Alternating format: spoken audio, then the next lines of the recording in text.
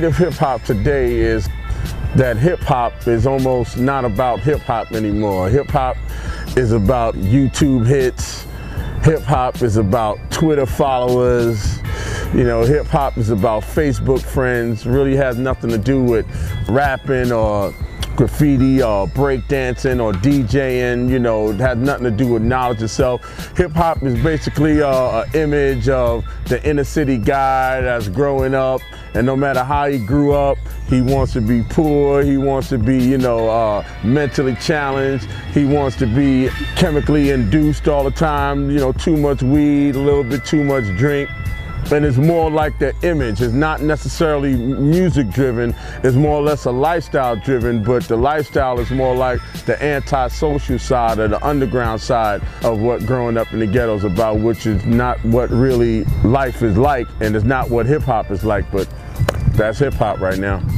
Should the artists be responsible for the message they send our youth? Of course they should. I mean, as being an artist, it's like you have a calling, just like a teacher or a doctor or even a priest, like to entertain, you know, to tell a story, to keep people's minds occupied. Really, the songwriter is to tell a story of people's lives.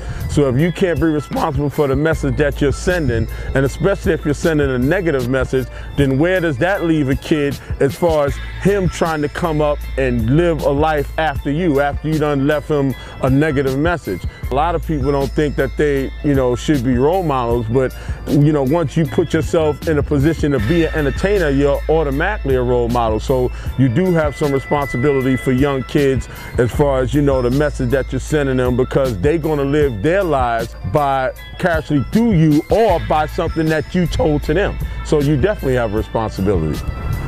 Well, I think the message, it has changed, but it's still the same in respect of that, you know, it's only a certain amount of situations that you could place around the situation, but it's changed because of the delivery of the message. Don't nobody want to hear a direct response from, you know, you got to kind of like sugarcoat it, or you got to put it out there in a way that's more acceptable to what's going on right now, especially being that hip hop is the way it is right now, and a lot of it is so negative. You know, you got to make negative seem like it's not that negative. You know what I mean? So you have to be more mindful of exactly what you're saying. It's like, don't nobody want to bow down to the fact that the hip hop of today is not as good as the hip hop of yesterday. And if you say that, it's like they'll shoot the messenger. You know what I mean? Instead of just understanding that this was a craft that was forgotten, okay, you could pick it back up, but you know, they just want to hear it the way they want to hear it. So, like I said, the message, it has changed, but it's still the same, because at the end of the day, it's only but a few ways that you could tell the truth. So, in that respect, it stays the same. And the respect that it's changed is the fact that don't nobody want to hear the truth, so you got to put it out there so that they don't hear it, but it's out there for them to pick up if they want to hear it. I think the agenda behind the messages that's sent out today is twofold. The main agenda is to take away mature person from a younger person, so that there's only young people talking to young people. What you have there is confusion and a lack of knowledge and a lack of a person wanting to mature. That's the first agenda. There's been a total disconnection between an older man and an older woman, and a younger man and a younger woman, because young people only feel they need to listen to young people. So that's the first agenda, and that's the first mistake that a young person will make. The second agenda is just so that you could raise up all of these young men not to learn, because they feel they don't gotta listen to nobody. If you don't listen, you're not going to learn, so you're not going to go to school. And if you're not going to go to school, then you're not going to have a good job. And if you're not going to have a good job, then you're just going to be out on the street. And if you're out on the street and you're not making money, obviously you're going to go into illegal means of making money, and you'll wind up in jail. And that's the second agenda, and that's the most important agenda, to more or less get kids ready for the fact that they will be incarcerated once they don't have gainful employment. And I think it's a two-pronged attack, and I think both agendas have worked very well. Most of you young people out there, if you don't learn and don't strive and work hard, you will wind up in jail, and the only advice that I can give to you is don't sleep on your stomach. The advice that I would give to an up-and-coming artist is you got to go out there and be different. What's wrong with the industry right now is there's way too much of the same thing.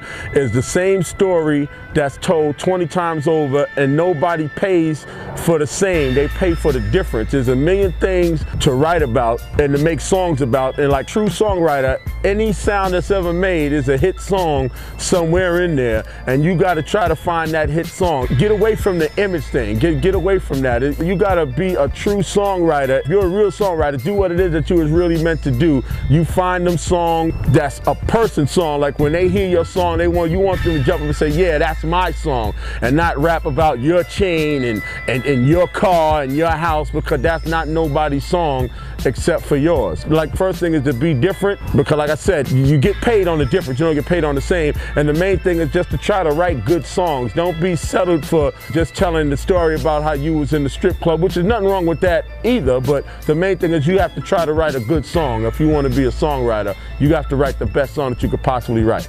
Well, currently today I'm doing a lot of different things. I'm working on doing a Furious 5 album, which is basically going to consist of mostly like an R&B album, because I think the state of hip hop right now is like it's kind of, in a bad place. My vision is if you add more R&B to it, you have a better chance to be successful. I do a lot of fitness stuff. I work with Bronx Net doing a fitness show. I developed the apparatus that I'm about to put on the market, do a fitness video, and we're trying to get a little program, a mentoring program for the kids, just to show them, another side of dope people could actually have a good communication with youth that don't have nothing to do with nothing negative, just to show, young men and women how to be, mature men and women. Just got a lot, that we got to do and to get done, and just to further what really hip hop is about, and then take it out of the music culture and into a lifestyle culture that's positive, that has nothing to do with drugs, street, guns, and demeaning people.